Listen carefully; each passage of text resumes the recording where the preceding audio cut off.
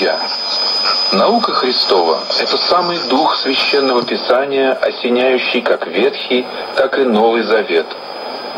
Она – та мудрость, что была в Иисусе и от века пребывает во Христе. Еженедельный библейский урок, напечатанный в ежеквартальнике христианской науки, состоит из цитат из Библии и соответствующих им отрывков из книги, которая называется «Наука и здоровье с ключом к Священному Писанию», учебника христианской науки. Автор этой книги, Мэри Беккер Эдди, в 1879 году основала Церковь Христа научную, чтобы прославить слова и дела Учителя нашего и тем самым восстановить первоначальное христианство и его утраченный элемент исцеления.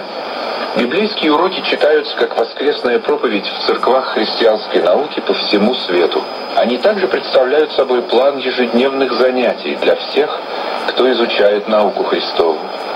Духовные истины, изложенные в библейских уроках, уже более 100 лет питают сердца, приносят обновление и исцеление тысячам читателей и слушателей.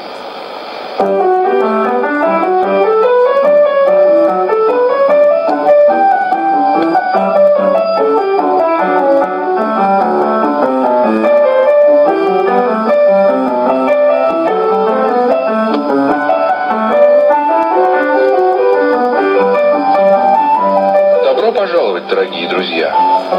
Вас приветствует программа «Библейский урок», подготовленная для вас русской редакцией радиохристианской науки при поддержке Фонда духовных ресурсов.